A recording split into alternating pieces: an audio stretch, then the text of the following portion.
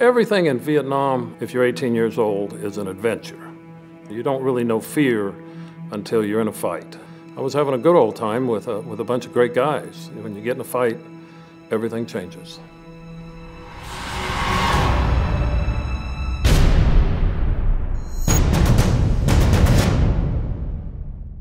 The battalion commander said we have to be 1,000 meters apart.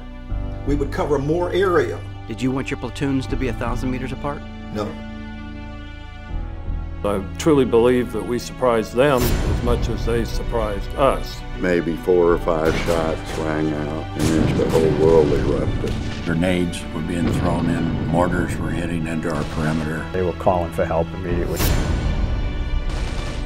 We'd never run that fast in our lives.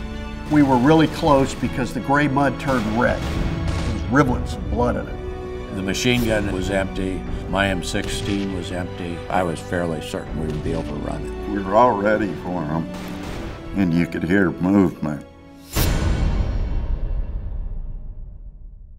We went to visit in Saigon, and there was a Vietnamese general. He said we were just all young men doing what our countries told us to do.